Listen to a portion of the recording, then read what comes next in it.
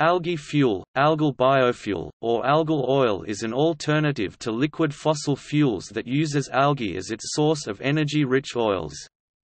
Also, algae fuels are an alternative to commonly known biofuel sources, such as corn and sugarcane. Several companies and government agencies are funding efforts to reduce capital and operating costs and make algae fuel production commercially viable. Like fossil fuel, algae fuel releases CO2 when burnt, but unlike fossil fuel, algae fuel and other biofuels only release CO2 recently removed from the atmosphere via photosynthesis as the algae or plant grew. The energy crisis and the world food crisis have ignited interest in algaculture, farming algae for making biodiesel and other biofuels using land unsuitable for agriculture. Among algal fuels' attractive characteristics are that they can be grown with minimal impact on freshwater resources, can be produced using saline and wastewater, have a high flash point, and are biodegradable and relatively harmless to the environment if spilled. Algae cost more per unit mass than other second-generation biofuel crops due to high capital and operating costs, but are claimed to yield between 10 and 100 times more fuel per unit area.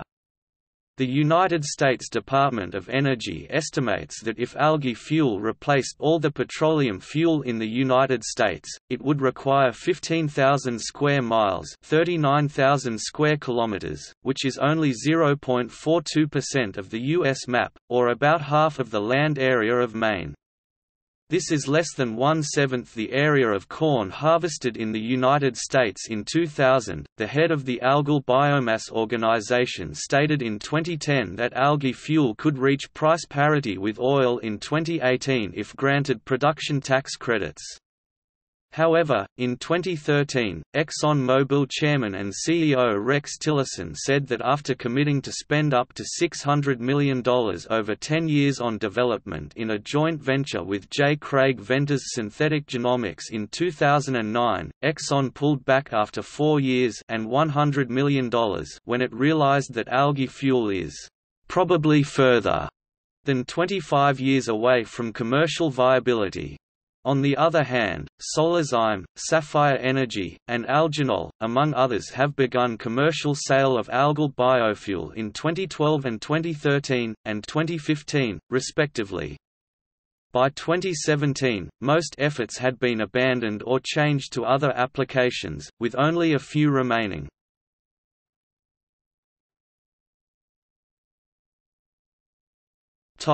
History. In 1942, Harder and von Witsch were the first to propose that microalgae be grown as a source of lipids for food or fuel.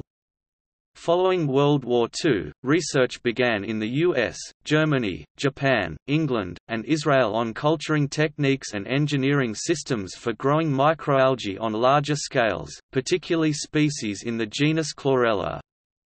Meanwhile, HGAACH showed that Chlorella pyrenoidosa could be induced via nitrogen starvation to accumulate as much as 70% of its dry weight as lipids. Since the need for alternative transportation fuel had subsided after World War II, research at this time focused on culturing algae as a food source or, in some cases, for wastewater treatment. Interest in the application of algae for biofuels was rekindled during the oil embargo and oil price surges of the 1970s, leading the U.S. Department of Energy to initiate the Aquatic Species Program in 1978. The Aquatic Species Program spent $25 million over 18 years with the goal of developing liquid transportation fuel from algae that would be price competitive with petroleum-derived fuels.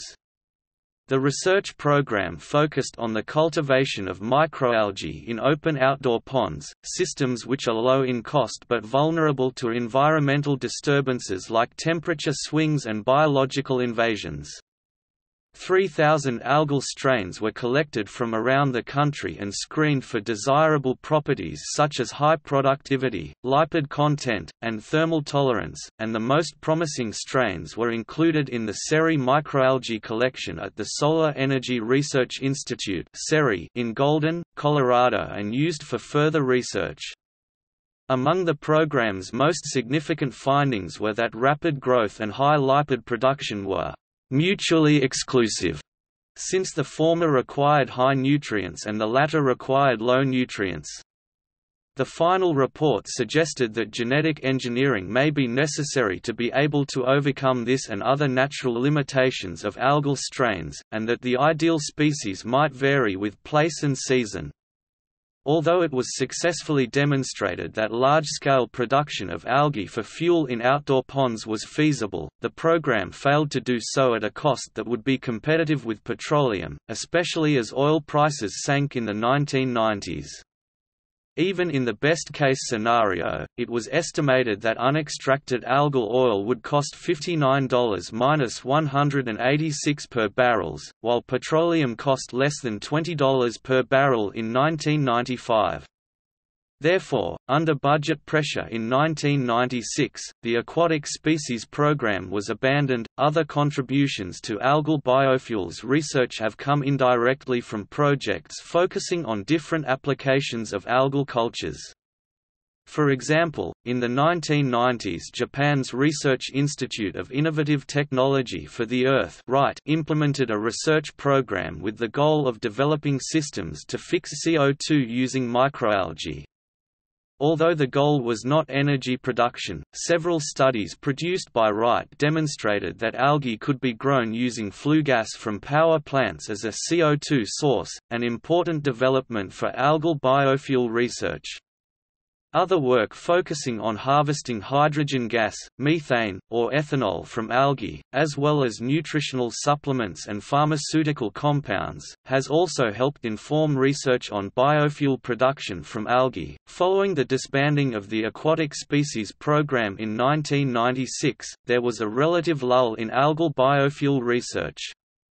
Still, various projects were funded in the U.S. by the Department of Energy, Department of Defense, National Science Foundation, Department of Agriculture, national laboratories, state funding, and private funding, as well as in other countries.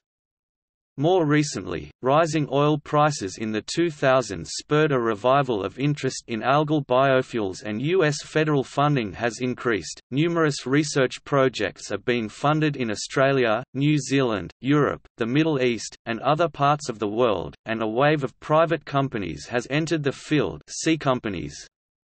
In November 2012, Solarzyme and Propel Fuels made the first retail sales of algae-derived fuel, and in March 2013 Sapphire Energy began commercial sales of algal biofuel to Tesoro.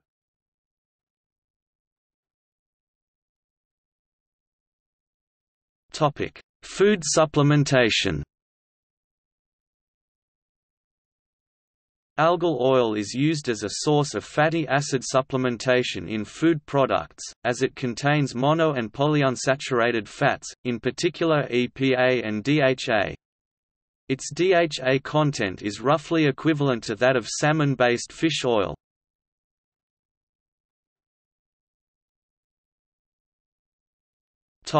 Fuels.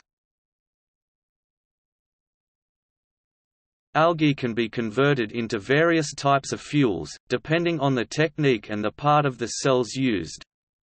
The lipid, or oily part of the algae biomass can be extracted and converted into biodiesel through a process similar to that used for any other vegetable oil, or converted in a refinery into drop-in replacements for petroleum-based fuels.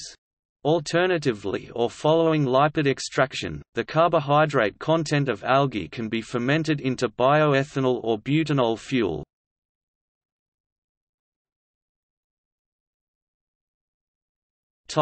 Biodiesel.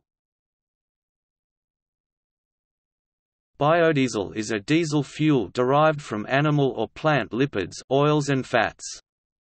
Studies have shown that some species of algae can produce 60% or more of their dry weight in the form of oil. Because the cells grow in aqueous suspension, where they have more efficient access to water, CO2 and dissolved nutrients, microalgae are capable of producing large amounts of biomass and usable oil in either high-rate algal ponds or photobioreactors. This oil can then be turned into biodiesel, which could be sold for use in automobiles. Regional production of microalgae and processing into biofuels will provide economic benefits to rural communities, as they do not have to produce structural compounds such as cellulose for leaves, stems, or roots, and because they can be grown floating in a rich nutritional medium, microalgae can have faster growth rates than terrestrial crops. Also, they can convert a much higher fraction of their biomass to oil than conventional crops, e.g. 60% versus 2 to 3% for soybeans. The per-unit area yield of oil from algae is estimated to be from 58,700 to 136,900 L per hectare per year, depending on lipid content, which is 10 to 23 times as high as the next highest yielding crop, oil palm, at 5,950 L per hectare per year. The U.S. Department of Energy's Aquatic Species Program, 1978 to 1996, focused on biodiesel from microalgae. The final report suggested that biodiesel could be the only viable method by which to produce enough fuel to replace current world diesel usage. If algae-derived biodiesel were to replace the annual global production of 1.1 bn tons of conventional diesel, then a land mass of 57.3 million hectares would be required, which would be highly favorable compared to other biofuels.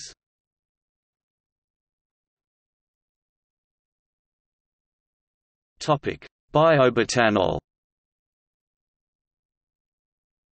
Butanol can be made from algae or diatoms using only a solar-powered biorefinery. This fuel has an energy density 10% less than gasoline, and greater than that of either ethanol or methanol. In most gasoline engines, butanol can be used in place of gasoline with no modifications. In several tests, butanol consumption is similar to that of gasoline, and when blended with gasoline, provides better performance and corrosion resistance than that of ethanol or E85. The green waste left over from the algae oil extraction can be used to produce butanol. In addition, it has been shown that macroalgae seaweeds can be fermented by bacteria of genus Clostridia to butanol and other solvents.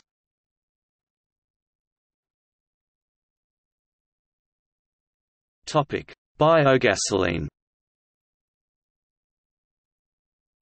Biogasoline is gasoline produced from biomass. Like traditionally produced gasoline, it contains between 6 hexane and 12 dodecan carbon atoms per molecule and can be used in internal combustion engines.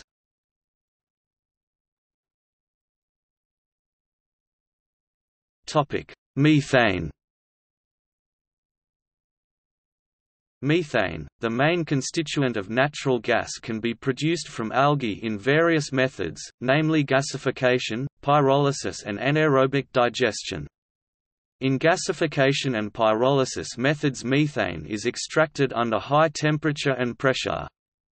Anaerobic digestion is a straightforward method involved in decomposition of algae into simple components, then transforming it into fatty acids using microbes like acidogenic bacteria, followed by removing any solid particles and finally adding methanogenic bacteria to release a gas mixture containing methane.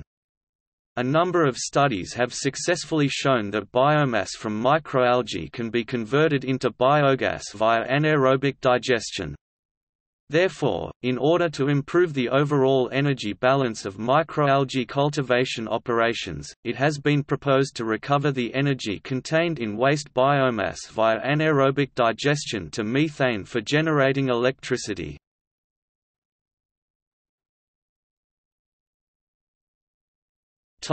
Ethanol. The alginol system, which is being commercialized by Biofuels in Puerto Libertad, Sonora, Mexico, utilizes seawater and industrial exhaust to produce ethanol. Porphyridium cruentum also have shown to be potentially suitable for ethanol production due to its capacity for accumulating large amount of carbohydrates.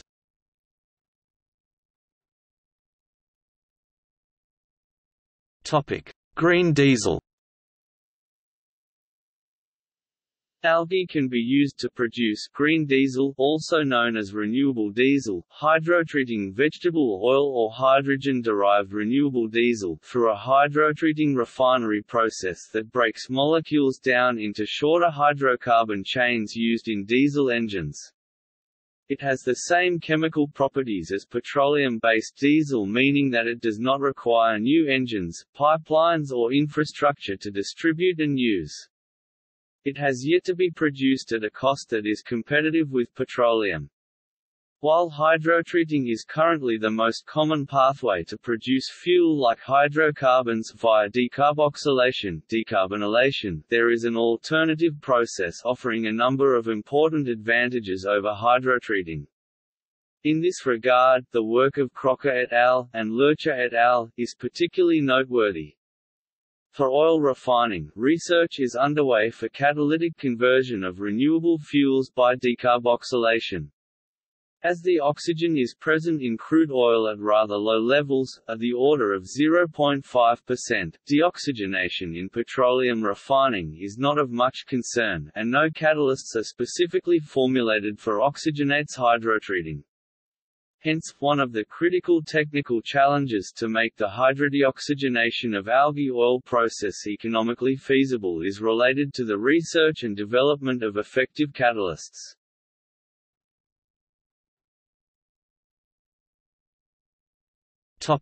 Jet fuel.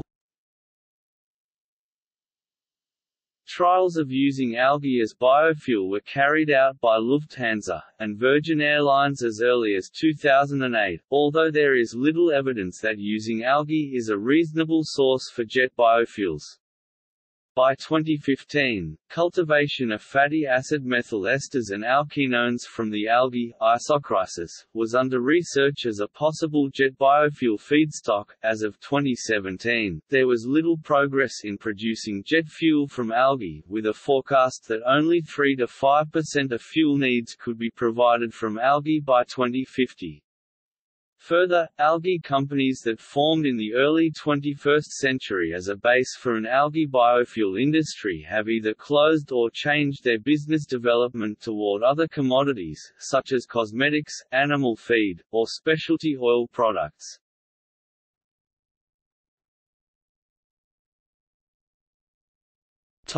Species.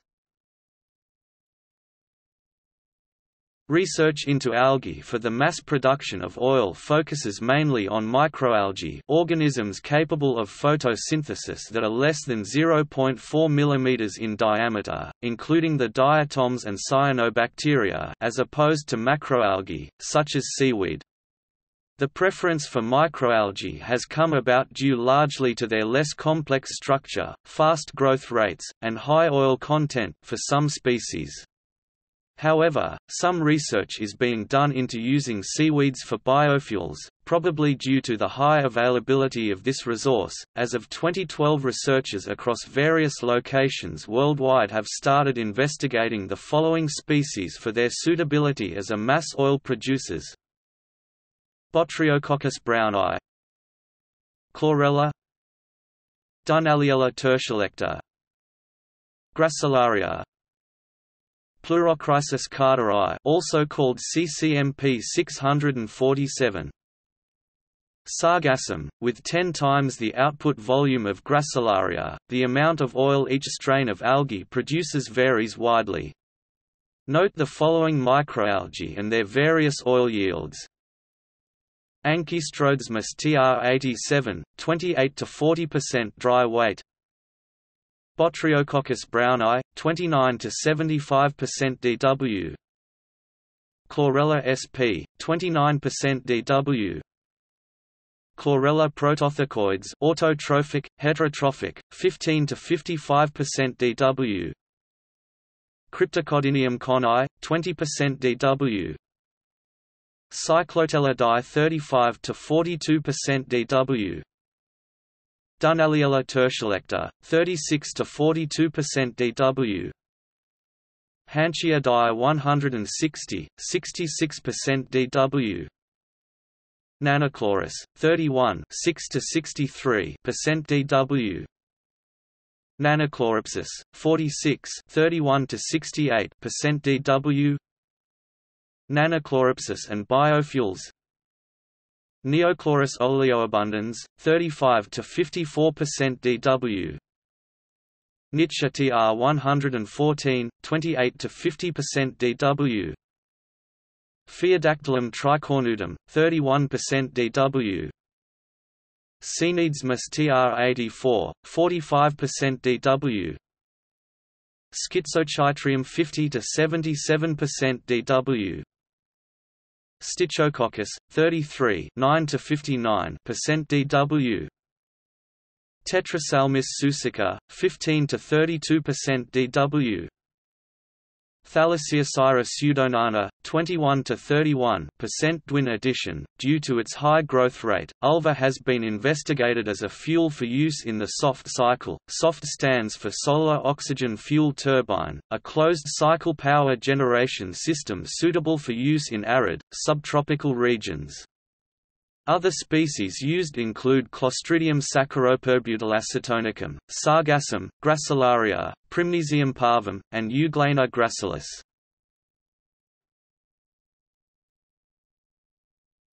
Topic: Nutrients and growth inputs. Light is what algae primarily need for growth, as it is the most limiting factor. Many companies are investing for developing systems and technologies for providing artificial light.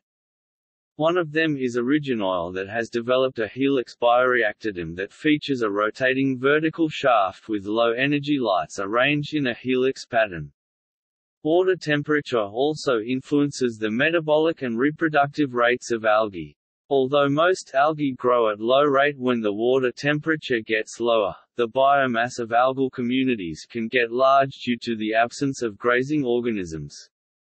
The modest increases in water current velocity may also affect rates of algae growth, since the rate of nutrient uptake and boundary layer diffusion increases with current velocity. Other than light and water, phosphorus, nitrogen, and certain micronutrients are also useful and essential in growing algae.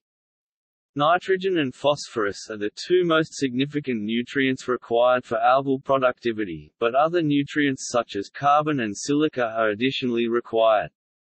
Of the nutrients required, phosphorus is one of the most essential ones, as it is used in numerous metabolic processes. The microalgae D. tertialecta was analyzed to see which nutrient affects its growth the most.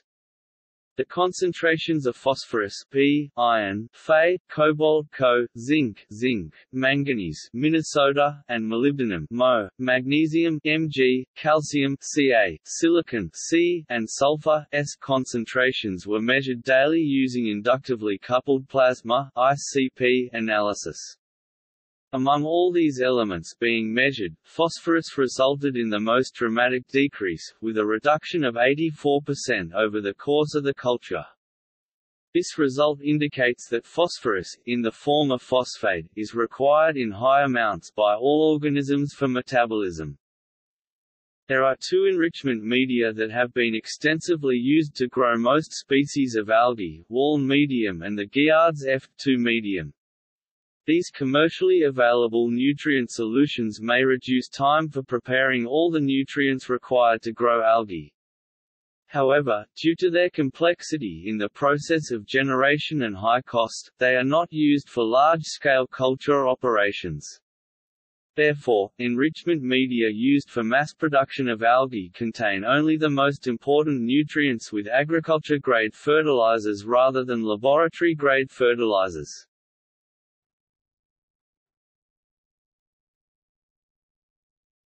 Topic: Cultivation.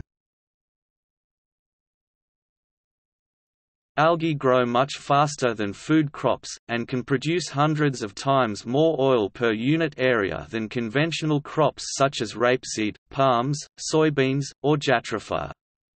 As algae have a harvesting cycle of 1 to 10 days, their cultivation permits several harvests in a very short time frame, a strategy differing from that associated with annual crops.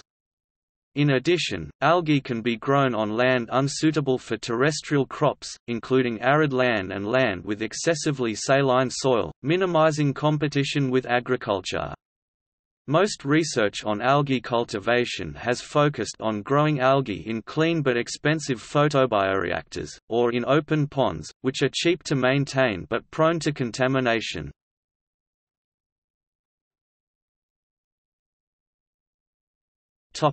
Closed-loop system. The lack of equipment and structures needed to begin growing algae in large quantities has inhibited widespread mass production of algae for biofuel production. Maximum use of existing agriculture processes and hardware is the goal. Closed systems, not exposed to open air, avoid the problem of contamination by other organisms blown in by the air. The problem for a closed system is finding a cheap source of sterile CO2. Several experimenters have found the CO2 from a smokestack works well for growing algae. For reasons of economy, some experts think that algae farming for biofuels will have to be done as part of cogeneration, where it can make use of waste heat and help soak up pollution.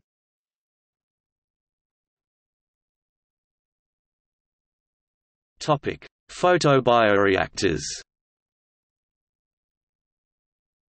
Most companies pursuing algae as a source of biofuels pump nutrient-rich water through plastic or borosilicate glass tubes called bioreactors that are exposed to sunlight, and so-called photobioreactors or PBR. Running a PBR is more difficult than using an open pond, and costlier, but may provide a higher level of control and productivity. In addition, a photobioreactor can be integrated into a closed-loop cogeneration system much more easily than ponds or other methods.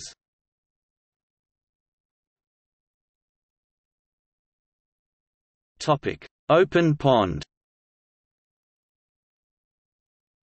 Open pond systems consist of simple in-ground ponds, which are often mixed by a paddle wheel. These systems have low power requirements, operating costs, and capital costs when compared to closed-loop photobioreactor systems. Nearly all commercial algae producers for high-value algal products utilize open pond systems.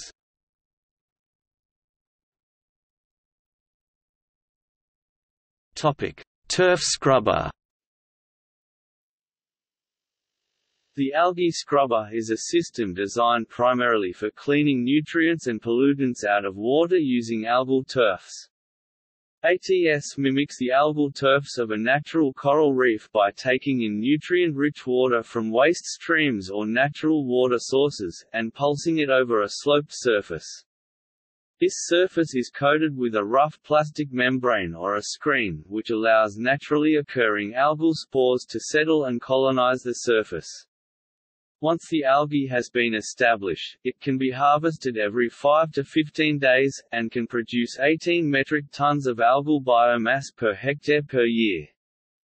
In contrast to other methods, which focus primarily on a single high-yielding species of algae, this method focuses on naturally occurring polycultures of algae.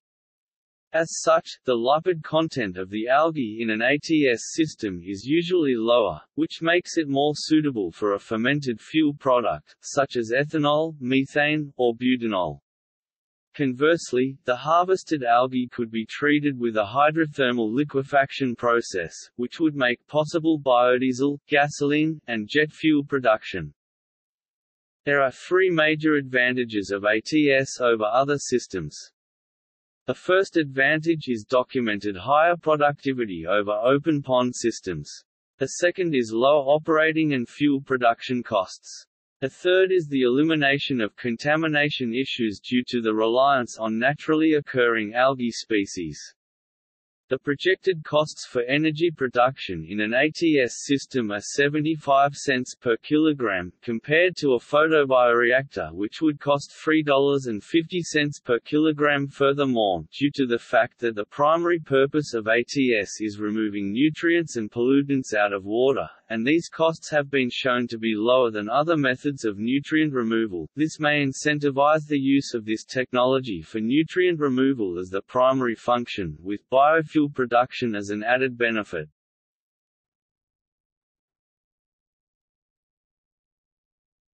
Topic: Fuel production. After harvesting the algae, the biomass is typically processed in a series of steps, which can differ based on the species and desired product. This is an active area of research and also is the bottleneck of this technology. The cost of extraction is higher than those obtained. One of the solutions is to use filter feeders to eat them. Improved animals can provide both foods and fuels. An alternative method to extract the algae is to grow the algae with specific types of fungi.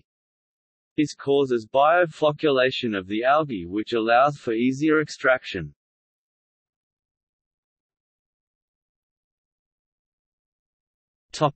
Dehydration. Often, the algae is dehydrated, and then a solvent such as hexane is used to extract energy-rich compounds like triglycerides from the dried material. Then, the extracted compounds can be processed into fuel using standard industrial procedures. For example, the extracted triglycerides are reacted with methanol to create biodiesel via transesterification. The unique composition of fatty acids of each species influences the quality of the resulting biodiesel and thus must be taken into account when selecting algal species for feedstock.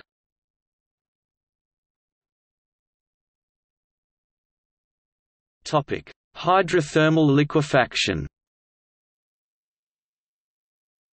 An alternative approach called hydrothermal liquefaction employs a continuous process that subjects harvested wet algae to high temperatures and pressures, 350 degrees Celsius (662 degrees Fahrenheit) and 3,000 pounds per square inch (21,000 kilopascals). Products include crude oil, which can be further refined into aviation fuel, gasoline, or diesel fuel using one or many upgrading processes.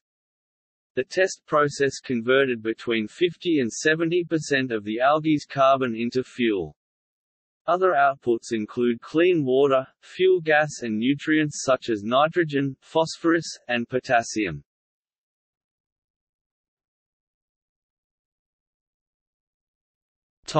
Nutrients.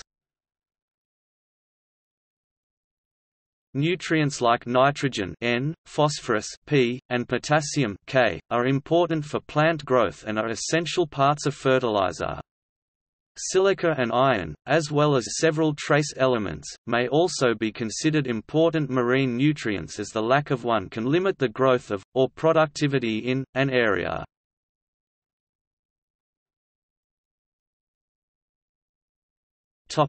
Carbon dioxide. Bubbling CO2 through algal cultivation systems can greatly increase productivity and yield up to a saturation point. Typically, about 1.8 tons of CO2 will be utilized per ton of algal biomass dry produced, though this varies with algae species. The Glenturret Distillery in Perthshire, UK, home to the famous grouse whisky, percolates CO2 made during the whisky distillation through a microalgae bioreactor. Each ton of microalgae absorbs 2 tons of CO2. Scottish Bioenergy, who run the project, sell the microalgae as high-value, protein-rich food for fisheries. In the future, they will use the algae residues to produce renewable energy through anaerobic digestion.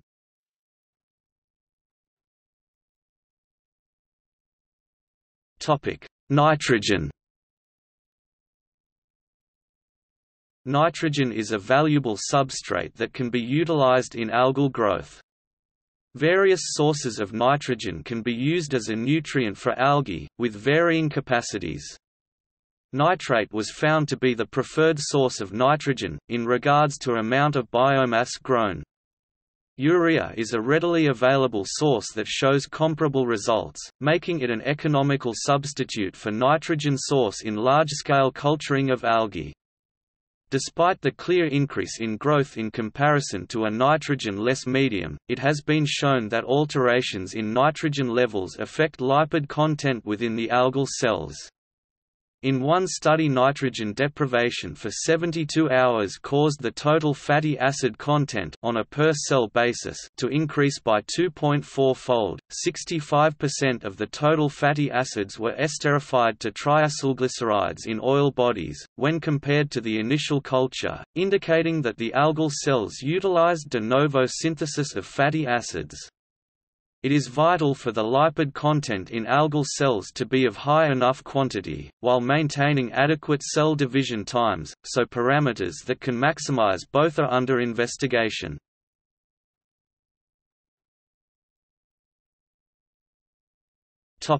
Wastewater. A possible nutrient source is wastewater from the treatment of sewage, agricultural, or floodplain runoff, all currently major pollutants and health risks. However, this wastewater cannot feed algae directly and must first be processed by bacteria, through anaerobic digestion. If wastewater is not processed before it reaches the algae, it will contaminate the algae in the reactor, and at the very least, kill much of the desired algae strain. In biogas facilities, organic waste is often converted to a mixture of carbon dioxide, methane, and organic fertilizer.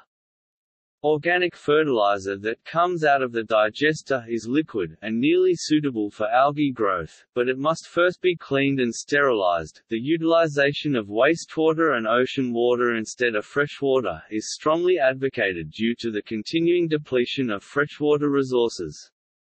However, heavy metals, trace metals, and other contaminants in wastewater can decrease the ability of cells to produce lipids biosynthetically and also impact various other workings in the machinery of cells. The same is true for ocean water, but the contaminants are found in different concentrations. Thus, agricultural-grade fertilizer is the preferred source of nutrients, but heavy metals are again a problem, especially for strains of algae that are susceptible to these metals. In open pond systems, the use of strains of algae that can deal with high concentrations of heavy metals could prevent other organisms from infesting these systems. In some instances it has even been shown that strains of algae can remove over 90% of nickel and zinc from industrial wastewater in relatively short periods of time.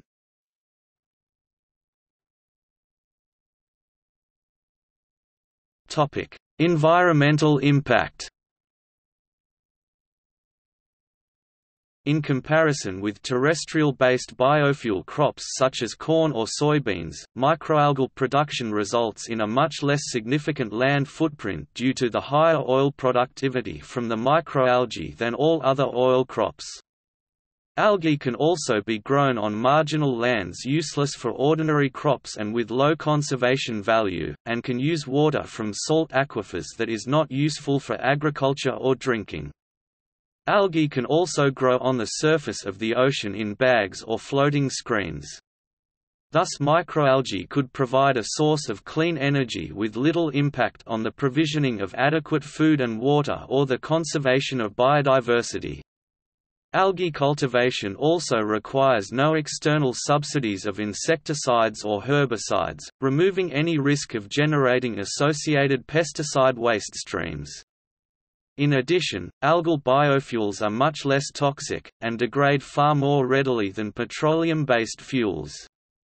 However, due to the flammable nature of any combustible fuel, there is potential for some environmental hazards if ignited or spilled, as may occur in a train derailment or a pipeline leak.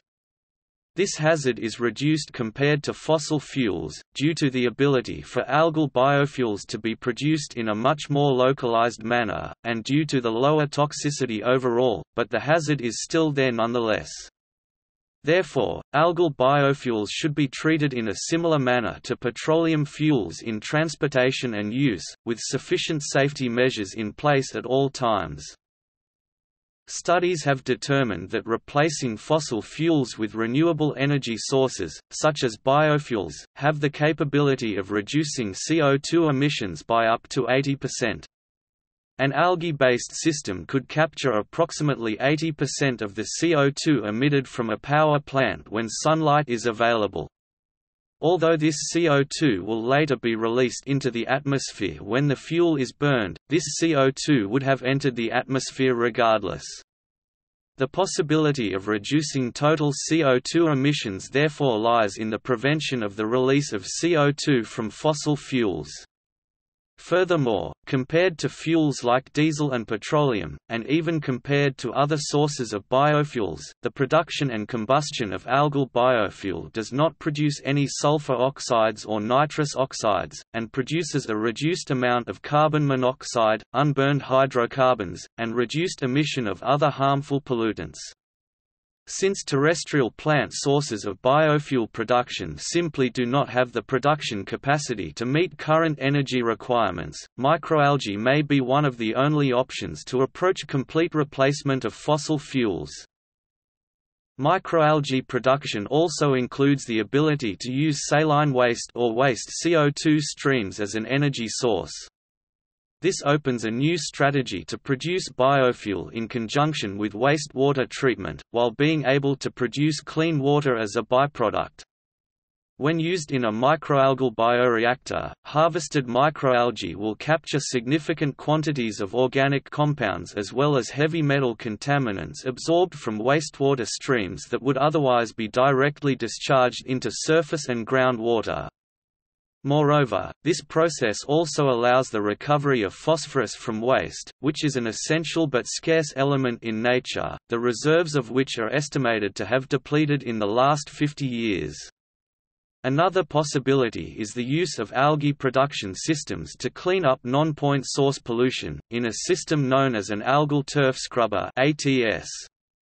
This has been demonstrated to reduce nitrogen and phosphorus levels in rivers and other large bodies of water affected by eutrophication, and systems are being built that will be capable of processing up to 110 million liters of water per day. ATS can also be used for treating point source pollution, such as the wastewater mentioned above, or in treating livestock effluent.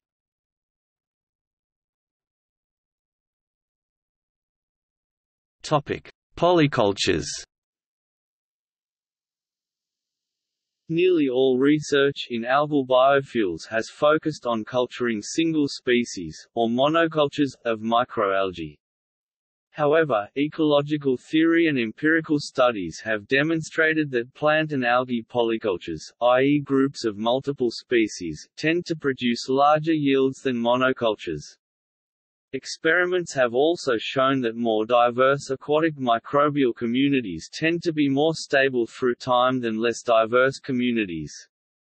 Recent studies found that polycultures of microalgae produced significantly higher lipid yields than monocultures. Polycultures also tend to be more resistant to pest and disease outbreaks, as well as invasion by other plants or algae. Thus culturing microalgae in polyculture may not only increase yields and stability of yields of biofuel, but also reduce the environmental impact of an algal biofuel industry.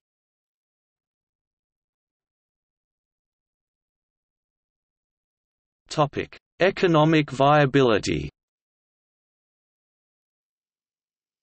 There is clearly a demand for sustainable biofuel production, but whether a particular biofuel will be used ultimately depends not on sustainability but cost efficiency. Therefore, research is focusing on cutting the cost of algal biofuel production to the point where it can compete with conventional petroleum. The production of several products from algae has been mentioned as the most important factor for making algae production economically viable. Other factors are the improving of the solar energy to biomass conversion efficiency, currently 3%, but 5 to 7% is theoretically attainable, and making the oil extraction from the algae easier. In a 2007 report, a formula was derived estimating the cost of algal oil in order for it to be a viable substitute to petroleum diesel. C algal oil equals 25.9 times 10⁻³ C petroleum, where C algal oil is the price of microalgal oil in dollars per gallon and C petroleum is the price of crude oil in dollars per barrel. This equation assumes that algal oil has roughly 80% of the caloric energy value of crude petroleum. With current technology available, it is estimated that the cost of producing microalgal biomass is $2.95 per kilogram for photobioreactors and $3.80 per kilogram for open ponds. These estimates assume that carbon dioxide is available at no cost. If the annual biomass production capacity is increased to 10,000 tons, the cost of production per kilogram reduces to roughly 47 cents and 60 cents, respectively. Assuming that the biomass contains 30% oil by weight, the cost of biomass for providing a liter of oil would be approximately $1.40 ($5.30) per gallon and $1.81 ($6.85) per gallon for photobioreactors and raceways, respectively. Oil recovered from the lower-cost biomass produced in photobioreactors is estimated to cost $2.80 per liters, assuming the recovery process contributes 50% to the cost of the final recovered oil. If existing algae projects can achieve biodiesel production price targets of less than $1 per gallon, the United States may realize its goal of replacing up to 20% of transport fuels by 2020 by using environmentally and economically sustainable fuels from algae production, whereas technical problems, such as harvesting, are being addressed successfully by the industry. The high up-front investment of algae to biofuels facilities is seen by many as a major obstacle to the success of this technology. Only few studies on the economic viability are publicly available, and must often rely on the little data, often only engineering estimates, available in the public domain. D. Mitrov examined the Greenfuels photobioreactor and estimated that algae oil would only be competitive at an oil price of $800 per barrel. A study by Alabi et al. Examined raceways, photobioreactors and anaerobic fermenters to make biofuels from algae and found that photobioreactors are too expensive to make biofuels. Raceways might be cost-effective in warm climates with very low labor costs, and fermenters may become cost-effective subsequent to significant process improvements. The group found that capital cost, labor cost and operational costs fertilizer, electricity, etc. by themselves are too high for algae biofuels to be cost competitive with conventional fuels. Similar results were found by others, suggesting that unless new, cheaper ways of harnessing algae for biofuels production are found, their great technical potential may never become economically accessible. Recently, Rodrigo E. Teixeira demonstrated a new reaction and proposed a process for harvesting and extracting raw materials for biofuel and chemical production that requires a fraction of the energy of current methods, while extracting all cell constituents.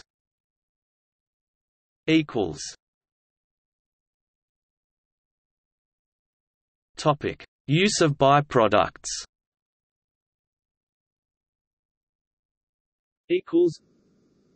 Many of the byproducts produced in the processing of microalgae can be used in various applications, many of which have a longer history of production than algal biofuel. Some of the products not used in the production of biofuel include natural dyes and pigments, antioxidants, and other high-value bioactive compounds. These chemicals and excess biomass have found numerous use in other industries. For example, the dyes and oils have found a place in cosmetics, commonly as thickening and water-binding agents. Discoveries within the pharmaceutical industry include antibiotics and antifungals derived from microalgae, as well as natural health products, which have been growing in popularity over the past few decades. For instance, spirulina contains numerous polyunsaturated fats, omega-3 and 6, amino acids, and vitamins, as well as pigments that may be beneficial such as beta-carotene and chlorophyll. Equals. Topic: Advantages. Equals. Equals. Equals.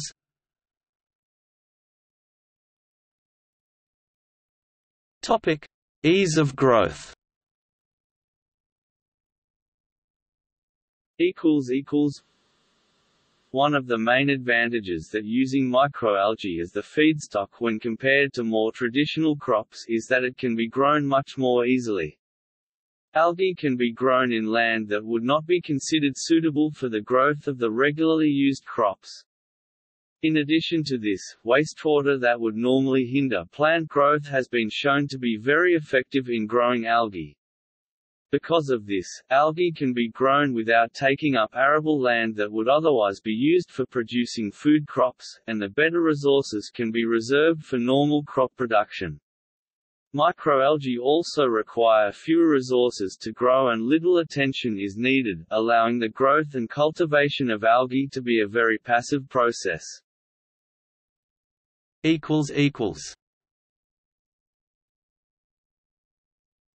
Topic: Impact on food.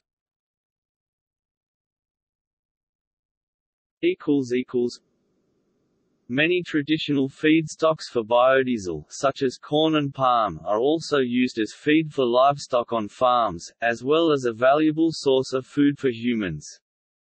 Because of this, using them as biofuel reduces the amount of food available for both, resulting in an increased cost for both the food and the fuel produced. Using algae as a source of biodiesel can alleviate this problem in a number of ways. First, algae is not used as a primary food source for humans, meaning that it can be used solely for fuel and there would be little impact in the food industry. Second, many of the waste product extracts produced during the processing of algae for biofuel can be used as a sufficient animal feed. This is an effective way to minimize waste and a much cheaper alternative to the more traditional corn or grain-based feeds.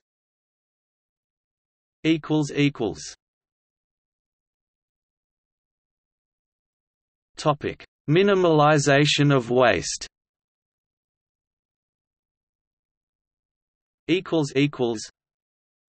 Growing algae as a source of biofuel has also been shown to have numerous environmental benefits, and has presented itself as a much more environmentally friendly alternative to current biofuels. For one, it is able to utilize runoff, water contaminated with fertilizers and other nutrients that are a byproduct of farming, as its primary source of water and nutrients. Because of this, it prevents this contaminated water from mixing with the lakes and rivers that currently supply our drinking water.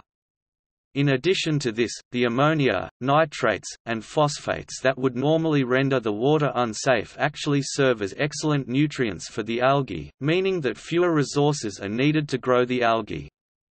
Many algae species used in biodiesel production are excellent biofixers, meaning they are able to remove carbon dioxide from the atmosphere to use as a form of energy for themselves.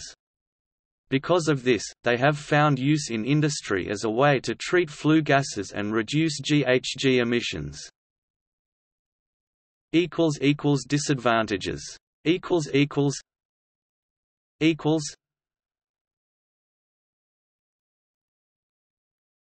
Topic: Commercial viability.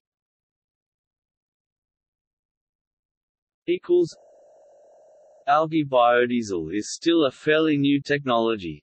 Despite the fact that research began over 30 years ago, it was put on hold during the mid-1990s, mainly due to a lack of funding and a relatively low petroleum cost. For the next few years algae biofuels saw little attention. It was not until the gas peak of the early 2000s that it eventually had a revitalization in the search for alternative fuel sources. While the technology exists to harvest and convert algae into a usable source of biodiesel, it still hasn't been implemented into a large enough scale to support the current energy needs. Further research will be required to make the production of algae biofuels more efficient, and at this point it is currently being held back by lobbyists in support of alternative biofuels, like those produced from corn and grain. In 2013, ExxonMobil chairman and CEO Rex Tillerson said that after originally committing to spending up to $600 million on development in a joint venture with J. Craig Venter's Synthetic Genomics, algae is probably further than 25 years away from commercial viability, although Solarzyme and Sapphire Energy already began small-scale commercial sales in 2012 and 2013, respectively. By 2017, most efforts had been abandoned or changed to other applications, with only a few remaining.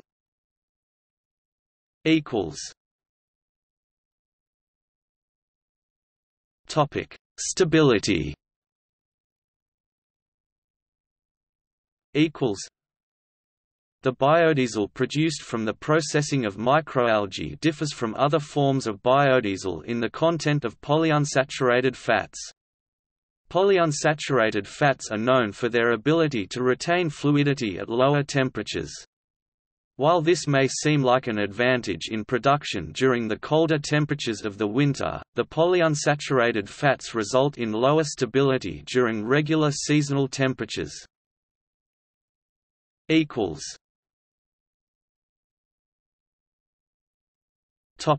Research.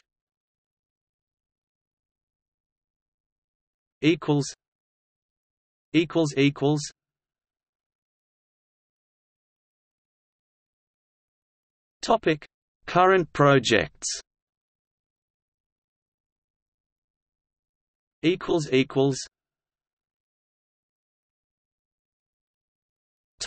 United States.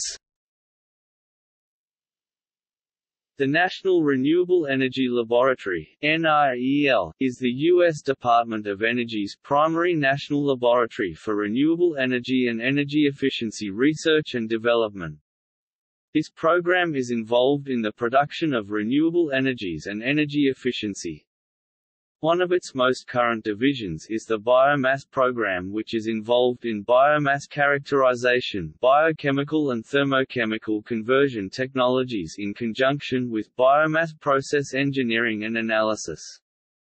The program aims at producing energy-efficient, cost-effective and environmentally friendly technologies that support rural economies, reduce the nation's dependency in oil and improve air quality. At the Woods Hole Oceanographic Institution and the Harbour Branch Oceanographic Institution, the wastewater from domestic and industrial sources contain rich organic compounds that are being used to accelerate the growth of algae. The Department of Biological and Agricultural Engineering at University of Georgia is exploring microalgal biomass production using industrial wastewater. Algaewell, based in Indianapolis, Indiana, presented a proposal to build a facility in Cedar Lake, Indiana that uses algae to treat municipal wastewater, using the sludge byproduct to produce biofuel. A similar approach is being followed by Algae Systems, a company based in Daphne, Alabama. Sapphire Energy, San Diego, has produced green crude from algae. Solarzyme, South San Francisco, California, has produced a fuel suitable for powering jet aircraft from algae. The Marine Research Station in Ketch Harbor, Nova Scotia, has been involved in growing algae for 50 years. The National Research Council Canada, NRC, and National Byproducts Program have provided $5 million to fund this project. The aim of the program has been to build a 50,000-litre cultivation pilot plant at the Ketch Harbor facility. The station has been involved in assessing how best to grow algae for biofuel and is involved in investigating the utilization of numerous algae species in regions of North America. NRC has joined forces with the United States Department of Energy, the National Renewable Energy Laboratory in Colorado and Sandia National Laboratories in New Mexico.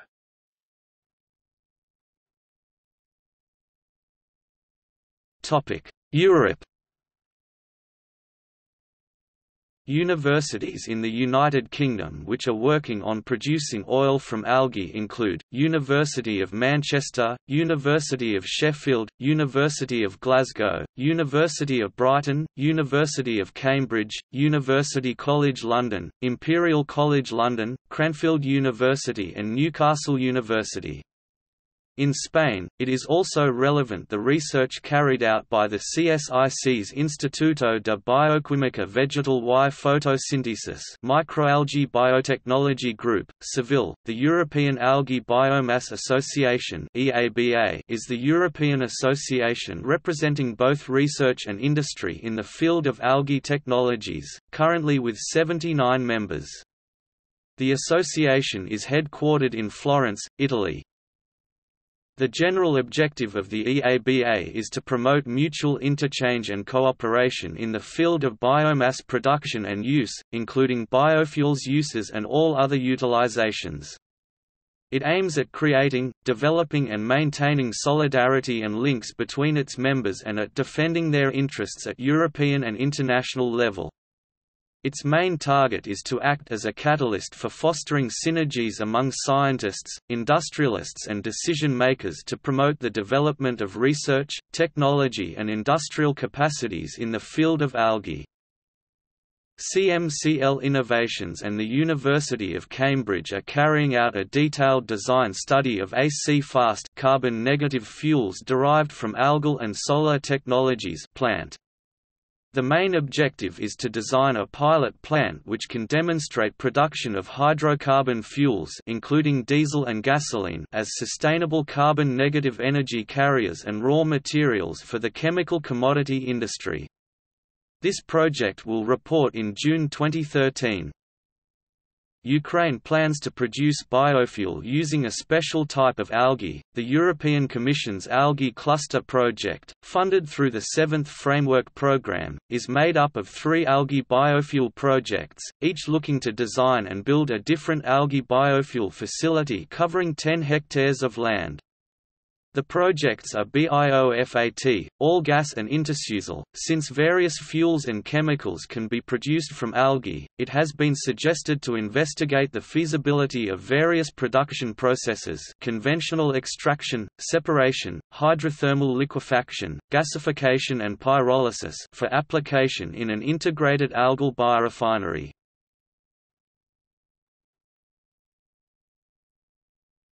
Topic: India. Reliance Industries in collaboration with Algenol, USA commissioned a pilot project to produce algal bio-oil in the year 2014. Spirulina, which is an alga rich in proteins content, has been commercially cultivated in India.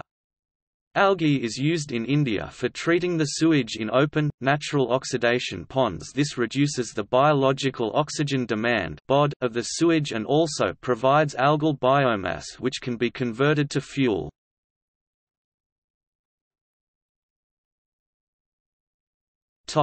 Other. The Algae Biomass Organization is a non-profit organization whose mission is to promote the development of viable commercial markets for renewable and sustainable commodities derived from algae. The National Algae Association is a non-profit organization of algae researchers, algae production companies and the investment community who share the goal of commercializing algae oil as an alternative feedstock for the biofuels markets. The NAA gives its members a forum to efficiently evaluate various algae technologies for potential early-stage company opportunities. Pond Biofuels Inc. in Ontario, Canada has a functioning pilot plant where algae is grown directly off of smokestack emissions from a cement plant, and dried using waste heat. In May 2013, Pond Biofuels announced a partnership with the National Research Council of Canada and Canadian Natural Resources Limited to construct a demonstration-scale algal biorefinery at an oil sands site near Bonnyville, Alberta. Ocean Nutrition Canada in Halifax, Nova Scotia, Canada has found a new strain of algae that appears capable of producing oil at a rate 60 times greater than other types of algae being used for the generation of biofuels. VG Energy, a subsidiary of Viral Genetics Incorporated, claims to have discovered a new method of increasing algal lipid production by disrupting the metabolic pathways that would otherwise divert photosynthetic energy towards carbohydrate production. Using these techniques, the company states that lipid production could be increased several-fold, potentially making algal biofuels cost-competitive with existing fossil fuels. Algae production from the warm water discharge of a nuclear power plant has been piloted by Patrick C. Kangas at Peach Bottom Nuclear Power Station, owned by Exelon Corporation. This process takes advantage of the relatively high temperature water to sustain algae growth even during winter months. Companies such as Sapphire Energy and Bio-Solar Cells are using genetic engineering to make algae fuel production more efficient. According to Klein Langhorst of Bio-Solar Cells, genetic engineering could vastly improve algae fuel efficiency as algae can be modified to only build short carbon chains instead of long chains of carbohydrates. Sapphire Energy also uses chemically induced mutations to produce algae suitable for use as a crop. Some commercial interests into large-scale algal cultivation systems are looking to tie into existing infrastructures, such as cement factories, coal power plants, or sewage treatment facilities. This approach changes wastes into resources to provide the raw materials, CO2 and nutrients, for the system. A feasibility study using marine microalgae in a photobioreactor is being done by the International Research Consortium on Continental Margins at the Jacobs University Bremen, the Department of Environmental Science at Ateneo de Manila University in the Philippines, is working on producing biofuel from a local species of algae.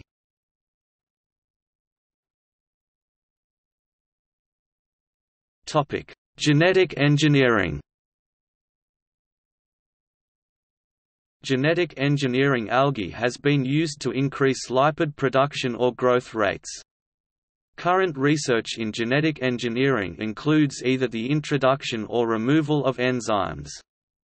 In 2007, Oswald et al. Introduced a monodependent synthase from sweet basil into Saccharomyces cerevisiae, a strain of yeast. This particular monodependent synthase causes the de novo synthesis of large amounts of geraniol, while also secreting it into the medium. Geraniol is a primary component in rose oil, palmarosa oil, and citronella oil as well as essential oils, making it a viable source of triacylglycerides for biodiesel production. The enzyme ADP glucose pyrophosphorylase is vital in starch production, but has no connection to lipid synthesis. Removal of this enzyme resulted in the STAR6 mutant, which showed increased lipid content. After 18 hours of growth in nitrogen-deficient medium, the STAR6 mutants had on average 17 nanograms triacylglycerides, 1,000 cells, compared to 10 nanograms, 1,000 cells in WT cells. This increase in lipid production was attributed to reallocation of intracellular resources, as the algae diverted energy from starch production. In 2013, researchers used a knockdown of fat-reducing enzymes, multifunctional lipase, phospholipase, acyltransferase, to increase lipids oils without compromising growth. The study also introduced an efficient screening process. Antisense expressing knockdown strains 1A6 and 1B1 contained 2.4 and 3.3-fold higher lipid content during exponential growth, and 4.1 and 3.2-fold higher lipid content after 40H of silicon starvation.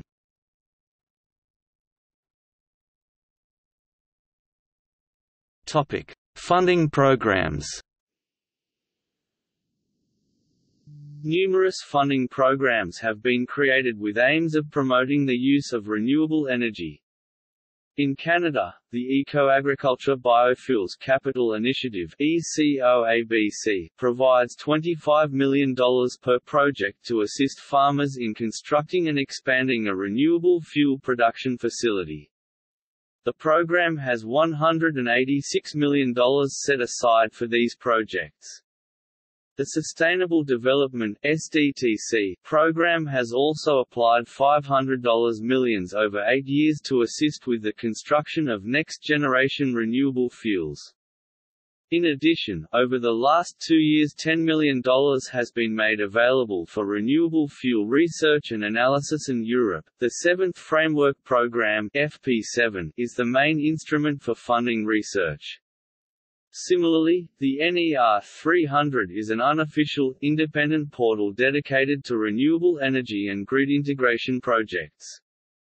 Another program includes the Horizon 2020 program, which will start 1 January, and will bring together the Framework Program and other EC innovation and research funding into a new integrated funding system. American NBB's Feedstock Development Program is addressing production of algae on the horizon to expand available material for biodiesel in a sustainable manner.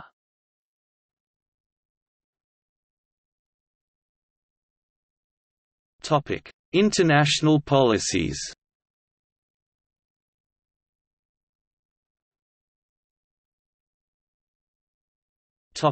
Canada. Numerous policies have been put in place since the 1975 oil crisis in order to promote the use of renewable fuels in the United States, Canada and Europe. In Canada, these included the implementation of excise taxes exempting propane and natural gas, which was extended to ethanol made from biomass and methanol in 1992. The federal government also announced their renewable fuels strategy in 2006, which proposed 4 components: increasing availability of renewable fuels through regulation, supporting the expansion of Canadian production of renewable fuels, assisting farmers to seize new opportunities in this sector, and accelerating the commercialization of new technologies. These mandates were quickly followed by the Canadian provinces. BC introduced a 5% ethanol and 5% renewable diesel requirement, which was effective by January 2010. It also introduced a low-carbon fuel requirement for 2012 to 2020. Alberta introduced a 5% ethanol and 2% renewable diesel requirement implemented April 2011. The province also introduced a minimum 25% GHG emission reduction requirement for qualifying renewable fuels. Saskatchewan implemented a 2% renewable diesel requirement in 2009. Additionally, in 2006, the Canadian federal government announced its commitment to using its purchasing power to encourage the biofuel industry.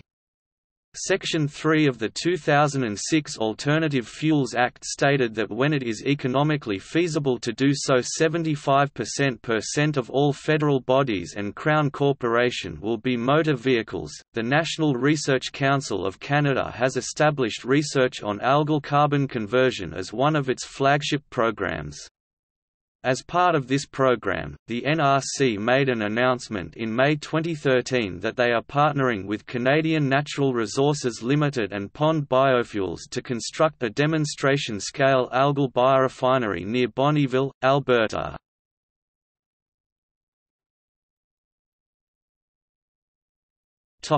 United States. Policies in the United States have included a decrease in the subsidies provided by the federal and state governments to the oil industry, which have usually included $2.84 billion. This is more than what is actually set aside for the biofuel industry.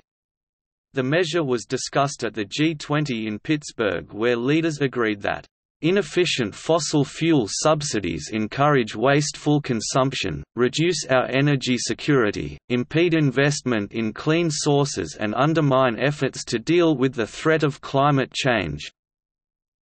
If this commitment is followed through and subsidies are removed, a fairer market in which algae biofuels can compete will be created.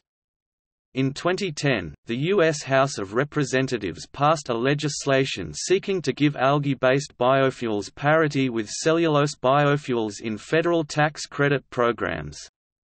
The Algae-Based Renewable Fuel Promotion Act (H.R. 4168) was implemented to give biofuel projects access to a $1.01 per gallon production tax credit and 50% bonus depreciation for biofuel plant property. The U.S. government also introduced the Domestic Fuel for Enhancing National Security Act implemented in 2011. This policy constitutes an amendment to the Federal Property and Administrative Services Act of 1949 and federal defense provisions in order to extend to 15 the number of years that the Department of Defense multi-year contract may be entered into the case of the purchase of advanced biofuel. Federal and DOD programs are usually limited to a 5-year period.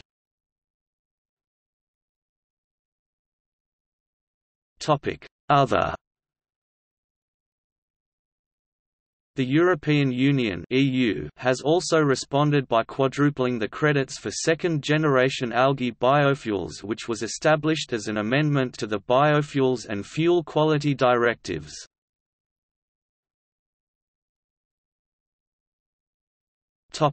Companies. With algal biofuel being a relatively new alternative to conventional petroleum products, it leaves numerous opportunities for drastic advances in all aspects of the technology. Producing algae biofuel is not yet a cost-effective replacement for gasoline, but alterations to current methodologies can change this. The two most common targets for advancements are the growth medium open pond vs photobioreactor and methods to remove the intracellular components of the algae. Below are companies that are currently innovating algal biofuel technologies.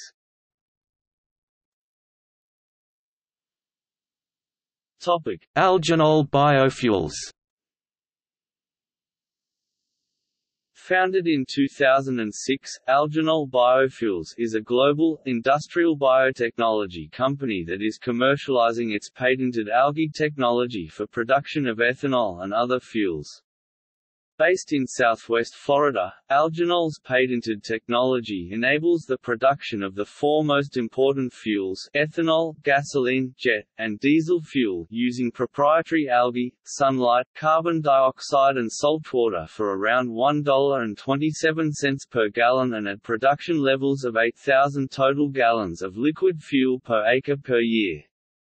Alginol's technology produces high yields and relies on patented photobioreactors and proprietary downstream techniques for low-cost fuel production using carbon dioxide from industrial sources.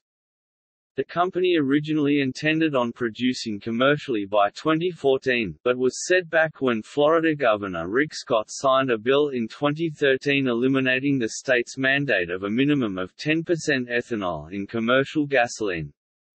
This caused Alginol CEO Paul Woods to scrap a plan for a $500 million plan to produce commercial amounts of algae biofuels and pursue other job sites. Currently, Alginol is a partner of the U.S. Department of Energy's Bioenergy Technologies Office, and in 2015 began smaller-scale commercial sales of E15 and E85 ethanol blends to Protec Fuel, a Florida-based fuel distributor.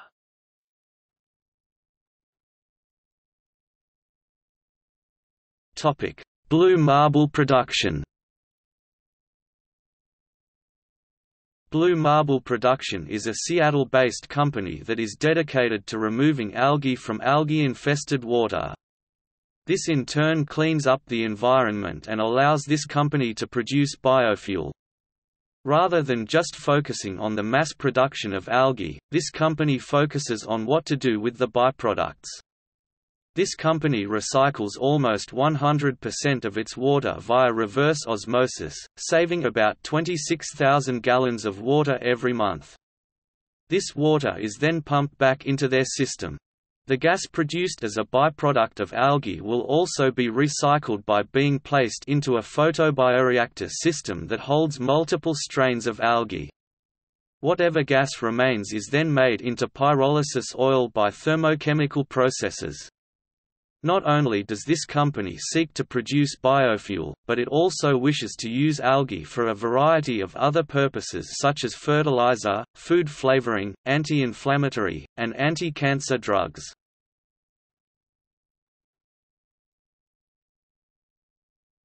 Solarzyme. Solarzyme is one of a handful of companies which is supported by oil companies such as Chevron.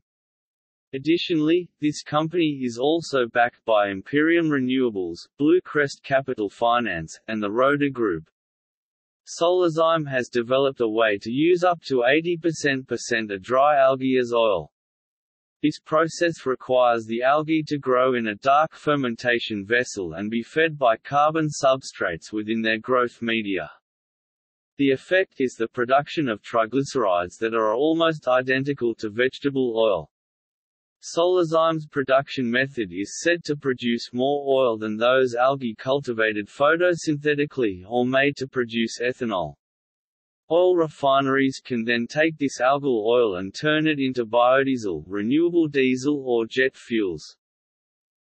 Part of Solarzyme's testing, in collaboration with Maersk Line and the U.S. Navy, placed 30 tons of soladiesel road algae fuel into the 98,000-ton, 300-meter container ship Maersk Kalmar.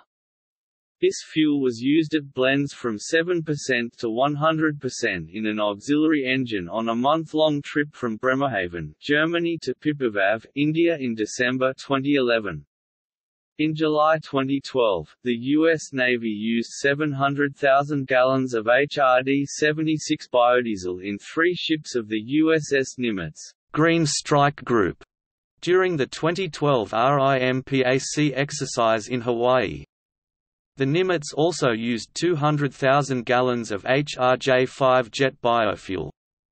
The 50-50 biofuel blends were provided by Solarzyme and Dynamic Fuels.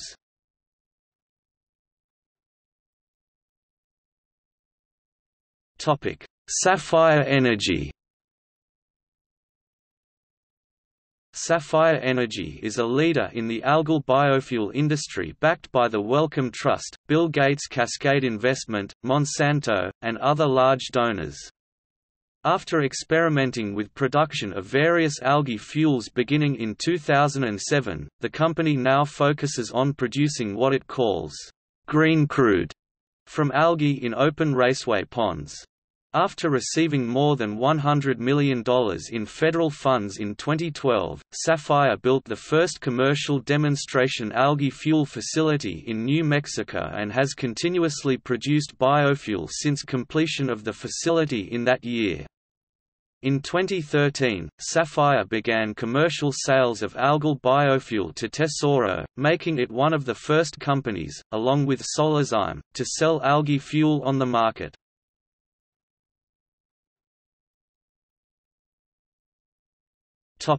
Diversified Technologies Inc. Diversified Technologies Inc. has created a patent-pending pre-treatment option to reduce costs of oil extraction from algae. This technology, called Pulsed Electric Field (PEF) technology, is a low-cost, low-energy process that applies high-voltage electric pulses to a slurry of algae. The electric pulses enable the algal cell walls to be ruptured easily, increasing the availability of all cell contents, lipids, proteins and carbohydrates, allowing the separation into specific components downstream. This alternative method to intracellular extraction has shown the capability to be both integrated in-line as well as scalable into high-yield assemblies. The pulse electric field subjects the algae to short, intense bursts of electromagnetic radiation in a treatment chamber, electroporating the cell walls. The formation of holes in the cell wall allows the contents within to flow into the surrounding solution for further separation. PEF technology only requires 1 to 10 microsecond pulses, enabling a high-throughput approach to algal extraction. Preliminary calculations have shown that utilization of PEF technology would only account for 10 cents per gallon of algae-derived biofuel produced.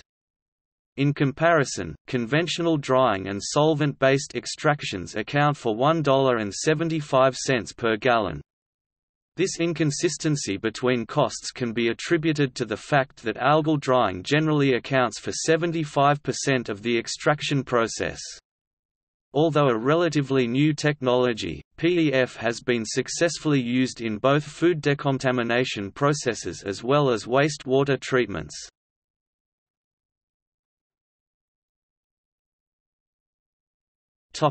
Origin Oils Inc.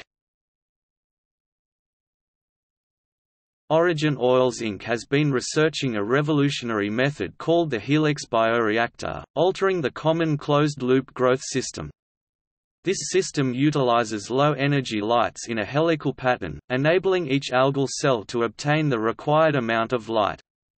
Sunlight can only penetrate a few inches through algal cells, making light a limiting reagent in open-pond algae farms. Each lighting element in the bioreactor is specially altered to emit specific wavelengths of light, as a full spectrum of light is not beneficial to algae growth.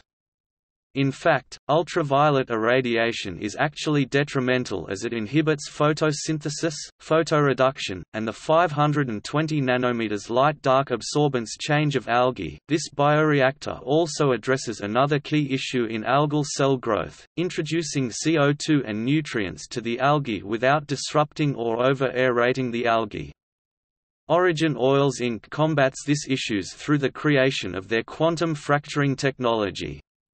This process takes the CO2 and other nutrients, fractures them at extremely high pressures and then deliver the micron-sized bubbles to the algae. This allows the nutrients to be delivered at a much lower pressure, maintaining the integrity of the cells.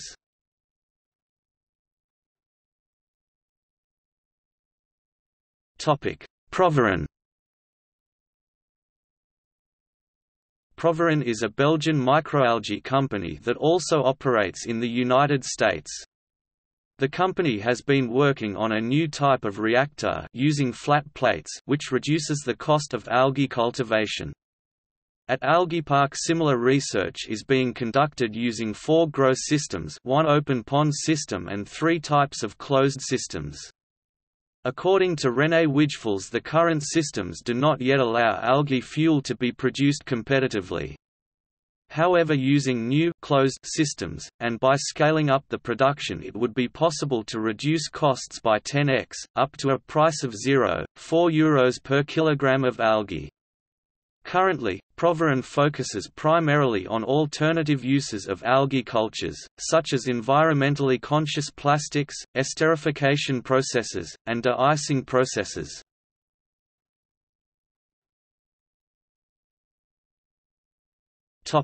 Genefuels. Genefuel Corporation has licensed the high-temperature, pressure fuel extraction process and has been working with the team at the lab since 2008. The company intends to team with some industrial partners to create a pilot plant using this process to make biofuel in industrial quantities.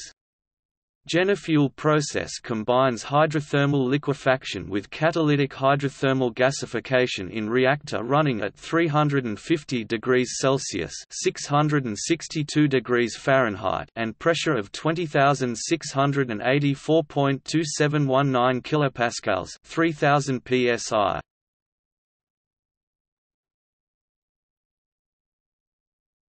Topic: Kyeshem Microalgae Biorefinery Co. QMAB.